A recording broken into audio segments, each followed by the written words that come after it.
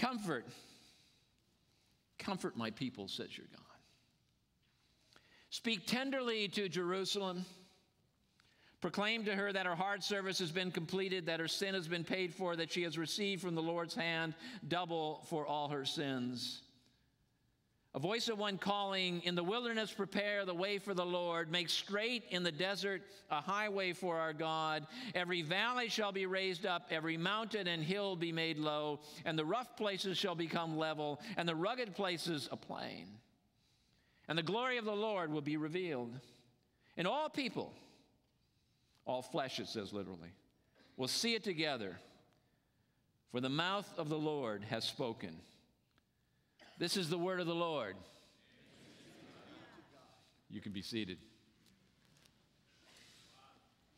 So are you ready for Christmas? I mean, somebody's going to ask you, I guess I've already sort of asked you that, but somebody's going to ask you that, you know, and there is a kind of answer, which is, I don't want to go too far into stereotyping here, but it's a little gender linked, okay? And so if you ask a woman, are you ready for Christmas? She's got a list of things that need to be done, you know, get the invitations out, the meals, the cards, the presents, decorate the house, do all these kinds of things. And she might, you know, muse a moment and say, well, yeah, I'm ready or I'm not ready. You know, she knows. If you ask a guy, first of all, he looks at you blankly. It's never occurred to him to be actually ready for Christmas. I mean, that's not. And then, you know, he thinks about what his duties are, and he has one duty. Right? What, you know what it is? Buy a present for his wife, right? That's it. And he scratches his head. I mean, if this is any day before Christmas Eve, he's probably going to say to you, no, I'm not yet ready yet, right? I mean, have you ever gone to a store on Christmas Eve? I have. And except for the sales clerks, the only people that are there are men. And they all have the same thing, you know, they're like me, you know, they go in and the first thing they lay their eyes on that might be suitable, they go for it. They buy it. They don't even ask the price, right? I mean, the stores could completely rip us off on that day because we just want to get this thing done. And so we walk in the store and we say, oh, yeah, that looks pretty. And then we pick out a sales clerk who we think is about the size of our wife, and we say, you know, would that fit you? And then we, right? You know. And then the next question is, and will you wrap it, right? So that's. What if we asked a different question? Are you ready for a different kind of Christmas? For a kind of Christmas which is more biblical. Now, I'm not criticizing the way the cultural way we celebrate Christmas. There's a lot of good things that happen. It's, you know, sometimes preachers like to, you know, kind of preach against all that stuff. That's okay. I mean, I'm not preaching against that. I just want us here, in this place, to catch what a biblical Christmas really is. And so we've already talked a little bit about this, but the very first thing we need to do is to think about the direction we're heading. And the Bible is a future-oriented book. And the future isn't something that we move towards as if we're the ones kind of in control and we say, we're going to build the future. No, that's not us at all. That's progress. That's a different thing. No. In the Bible, the future is something that is coming to us. I think this is one of the hardest things in faith, to believe that the future is really, really coming. That God is bringing a new heavens and a new earth. That God is bringing a new way to be human. That God is bringing all these things. That the future not only has already come, but has been announced to us in Jesus Christ. Has already been shown to us in Jesus Christ in His first coming. And so, you know, we need We need to believe in that future. And a lot of people don't. Even Christians don't. We're not willing to trust it. We think, well, you know, maybe God's going to do that someday, but I'm going to hang on to what I got, and I'm going to do it my way right now, right? You know? Yeah. That's what preparation is about. So today we're going to talk about prepare, and in that passage that we just read a moment ago from Isaiah, it says, you know, prepare the way of the Lord. And the word prepare is a little unusual in Hebrew. It's a word which means literally to clear the road. Prepare the way for the Lord, a highway for our God. And so it has kind of, I always wanted to put one of those up in church. I know that's, you know, it's, I think I said it was a road grader, but I know it's not a road grader, it's a scraper. I know the difference, and I'd love to drive one of those things. You know, the whole idea is this kind of road grader idea, and it's not just for us, it's for the world. The Lord is coming, the glory of the Lord is coming. As a matter of fact, there's a little interesting, you can be interested in this or not, but a little interesting thing in the text, and in the text it says that all of this is about the glory of the Lord, so that all human beings can see the glory of the Lord, but in the Septuagint, the Greek translation, the ancient Greek translation that was used by the writers of the New Testament more than the Hebrew, it says not only the glory of the Lord, but the salvation of our God. The salvation of our God is coming. And the perspective that Isaiah seems to have here is that we should clear the way so that all the earth, all the world, all flesh, all people can see it. And how do we do that? Isaiah gives us 4 metaphors. 4 ways to think about it. That's all I want to do this morning. We don't have a lot of time. I just want to kind of pop these up. They're kind of like balloons, okay? And each of these I could spend a long time on. As a matter of fact, one time I did a whole series for Advent, and the series I did was based on each of these 4 things that are in this one verse, in the 4th verse of Isaiah 40. But today all I want to do is just kind of pop them up. And so let's start with the valley, the low spots. Let every valley be raised up. Now, I think if we spent a lot of time on this, we'd understand that Isaiah has in mind a whole lot of things which have to do not just with us as individuals, but with us as a church and with the movement of God's people in general. I mean, there's lots of things that we could talk about here, but what I want to say this morning is just this. Sometimes you get so low, you can't see the glory. You can't see the salvation of our God. I mean, that's true for people, right? If you're in the midst of drug addiction, and the biggest thing in your life is to get your next hit, it's hard for you to think about anything else. That is overwhelming to you. If you're in the midst of poverty, you don't have enough to eat, or you're living in some place where there's warfare and there's no safety, you're just trying to hang on for your life. There are all kinds of places on the earth which are low spots. They need to be raised up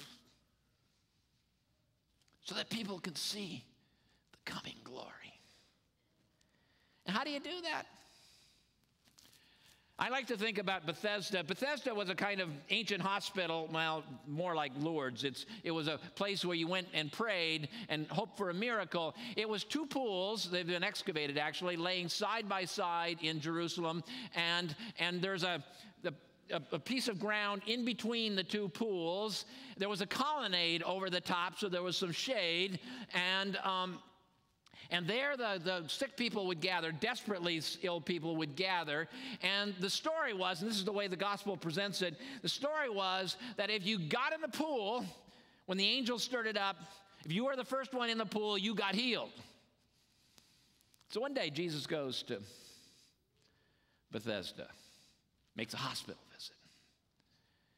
And he walks in and he sees a man, and it says he saw and knew.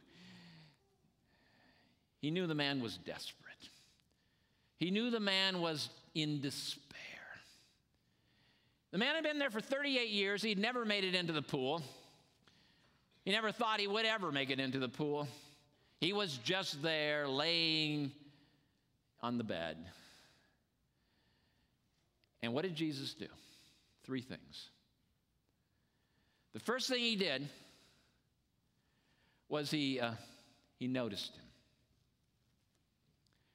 As a church, we are called to notice those who are down in the valley of despond, the valley of despair, to see them, to see those who are in the throes of addiction, to see those who are in desperate places, to notice them. Not just walk on by. Okay.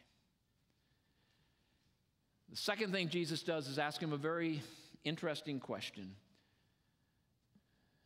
Do you want to be well? You know?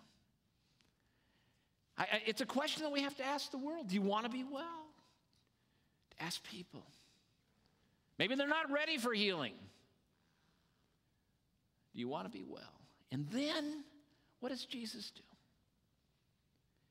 He says, take up your mat and walk.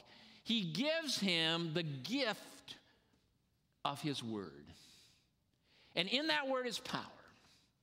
There's power of healing in that word. There's power of justice in that word. There's all kinds of power in that word. And that's all we have. All we have, that's what Peter says in the temple. That's all we have to give is the power of that word. But the word is powerful. Raise up the people that are in the low spots. Huh? And then there are the mountains, the high spots. Boy, I'd like to spend some time here, but I don't really have too much time. Let every mountain and hill be made low. I thought I'd put these mountains from China up there, just to give you a picture. I think we're talking about religion here. More than anything else, I think we're talking about religion. It is people, religious people, who often stand in the way of other people seeing the glory and the salvation of God. More than the atheists, more than people who are on the outside of the faith, I think it's the religious people who stand in the way. Jesus said to the Pharisees, Matthew 23, you not only refuse to yourself go into the kingdom of God, you keep other people from going in. You shut the door to the kingdom of God, said Jesus to the Pharisees. And we do that. When people look at us, do they see Jesus or do they see somebody who has their own idea about what the faith is? We need to get on our knees and repent.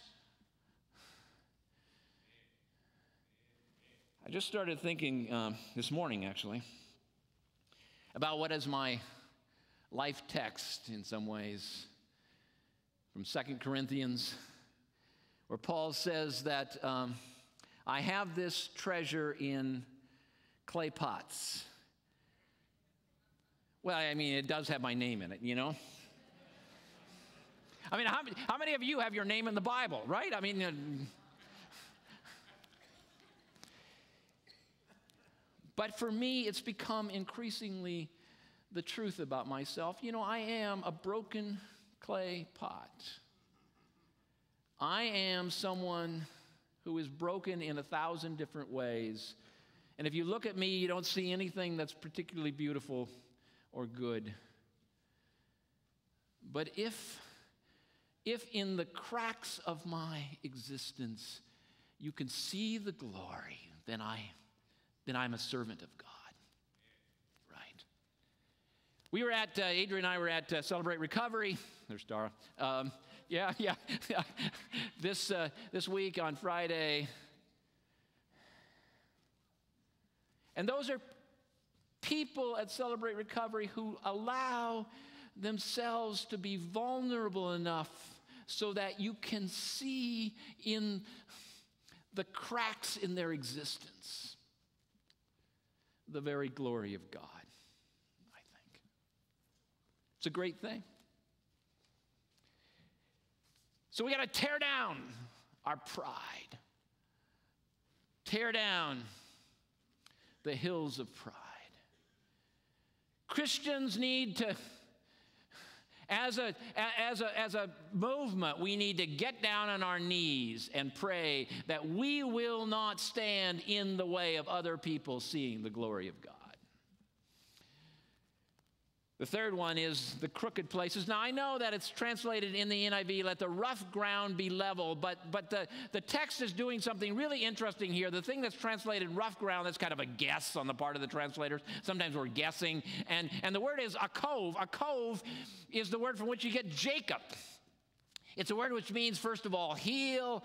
It's kind of physical word. And then it means something that's twisted. It means, Jacob is the heel grabber, which means somebody who trips somebody else up. He's a scam artist. He's somebody who takes advantage of other people. All of those kinds of things. That's all caught up in that word, a cove. Let Jacob, and then the word for level is mishmor. It sounds a little in Hebrew like Israel. Let Jacob become Israel. Remember the story. He's this scam artist all his life, and then he has this time he wrestles with God, and finally he comes to the truth of God, and when he comes to the truth of God, he changes his name from Jacob to Israel. What comes to my mind here is honesty. We are sometimes so dishonest with each other and with God. We imagine that we can lie to God. We imagine that we can tell God what we want God to know, that God won't look down in those other places where there is things that we don't want to admit to ourselves or to others. Can we be honest with each other? And honest to God? I mean, God knows already. We don't have to be perfect. We don't have to put on a good front.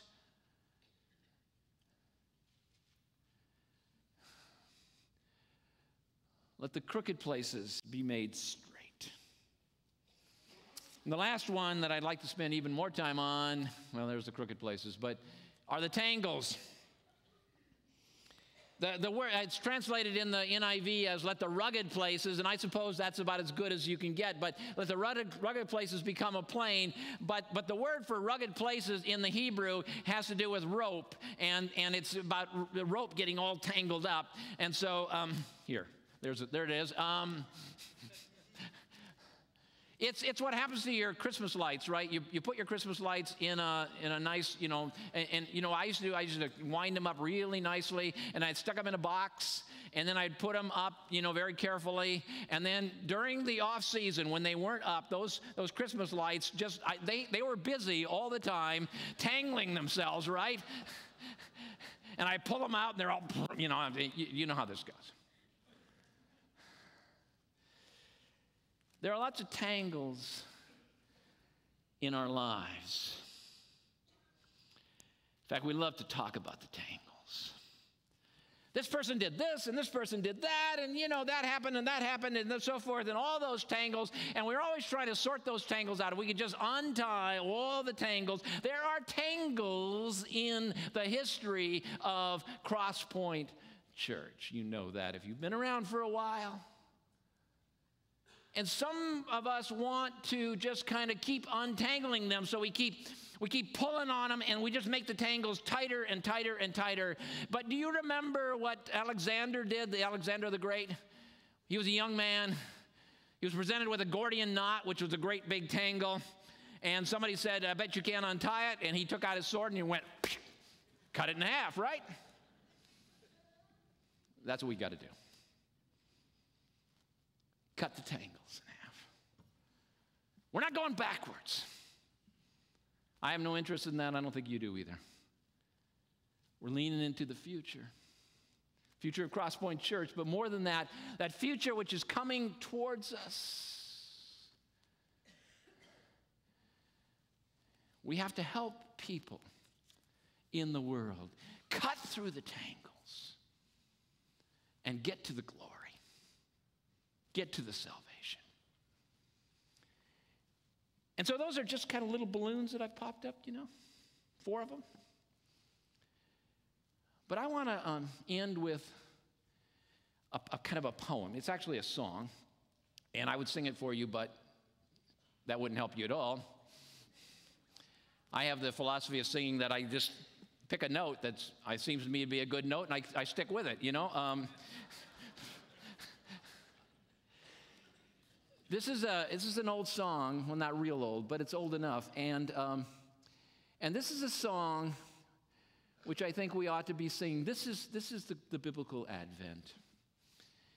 The King shall come when morning dawns, and light triumphant breaks, when beauty gilds the eastern hills, and life to joy awakes, not as of old a little child, to bear and fight and die, but crowned with glory like the sun that lights the morning sky. Oh, brighter than that glorious morn should dawn upon our race, the day when Christ in splendor comes, and we shall see his face. That's our job, to clear away the distractions so that people can see the coming glory. They can glimpse the glory. They can glimpse the coming of the glory of God. They can glimpse the salvation of our God, which is coming to us. They can glimpse the redemption that is coming to us, and that there can be on this earth hope. Real hope. Pray with me. Lord Jesus, for that, for hope, for a world that leans into the future, for a world which is not caught in the tangles of the past, which is not caught in the pride in the past, for people that are so low they cannot even see that they may be raised up, Lord, for those who are having trouble with the truth about themselves and about you. Help us, Lord, to be a place where there is clarity, where there is simplicity, where there is hope, and where there is joy. In Jesus' name, amen.